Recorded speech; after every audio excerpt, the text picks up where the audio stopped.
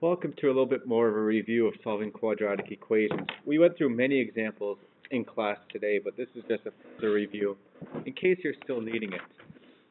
And remember, when we're solving quadratic equations, we're looking for the roots, the x-intercepts, solutions, etc. So let's go through a quick few examples. Let's suppose that I have something like x squared plus 9x equals, let's say, negative 14.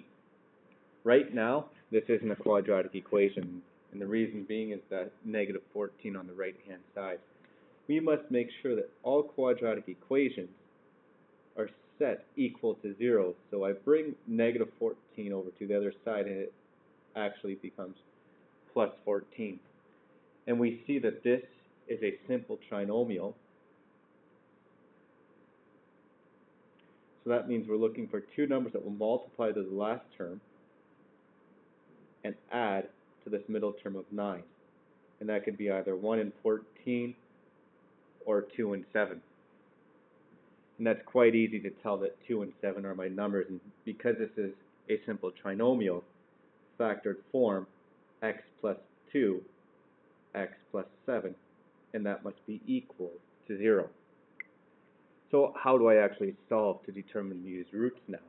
Well, what we must do is take each bracket separately and set each bracket equal to 0.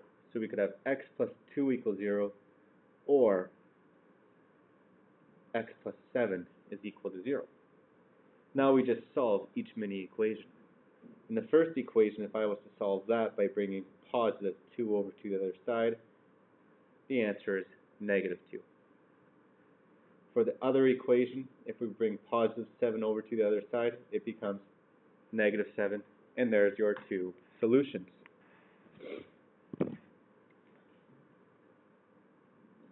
What if we have a case where we might have something like 2x squared is equal to negative 5x?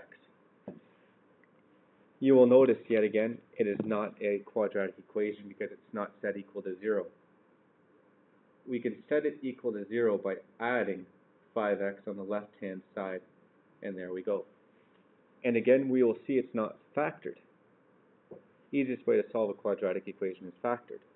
This, not a trinomial, that's fine, but you'll notice that each term has an x in common. And dividing each term by the greatest common factor of x leaves you left over with 2x plus 5, which is equal to 0.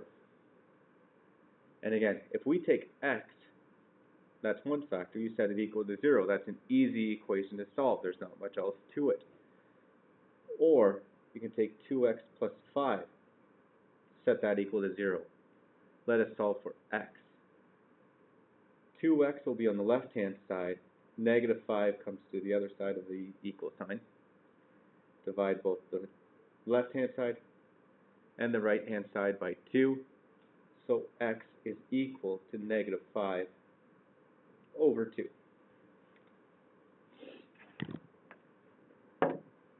Not too bad. And let's look at an actual word problem, which will be similar to what I gave you for homework today. A rectangle with those two dimensions and an area of 1,150 centimeters squared, and we are asked to determine its dimensions. Well, remember, area is equal to length times width. So what that means is 1,150 is equal to 3x plus 1, 2x minus 5.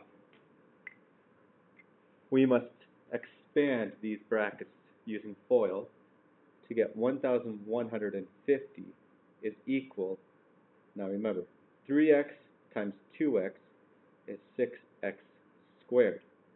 3x times negative 5 is negative 15x.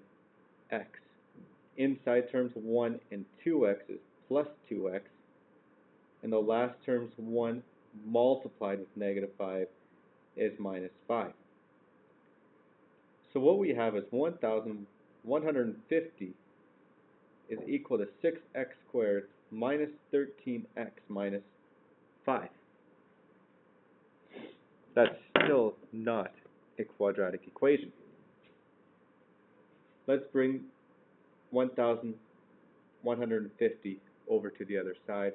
That leaves 0 on the left-hand side, and we are left with 6x squared minus 13x minus 1,155. This is now a complex trinomial.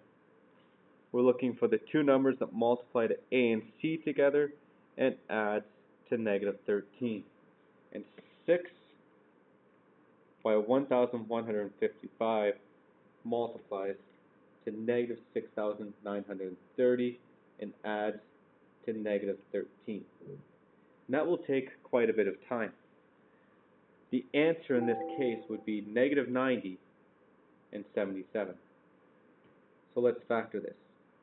That would give us 6x squared minus 90x plus 77x minus 1,155. We see a greatest common factor here, 6x. Divide 6x squared, because we're going to factor by grouping, into by 6x, and negative 90 by 6x. We get x minus 15 plus common factor of 77, x minus 15 again. So what are your two factors? One can be x minus 15, the other is 6x add 77. And both of these must be set equal to 0, similar to before. In the first equation, we get x equals 15, and in the second equation, we get 6x is equal to negative 77, so x is negative 77 over 6.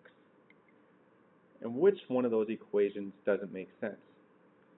Well, it doesn't make sense to have a negative width or negative length, so this one we say is inadmissible.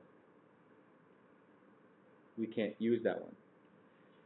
So x equals 15. Since we have one dimension is 3x plus 1, we can take that 15 and substitute it in to get a length of 46 centimeters. Your other dimension was 2x minus 5. So that would be 2 multiplied by 15 minus 5. So that's 25 centimeters. There are your dimensions of your rectangle.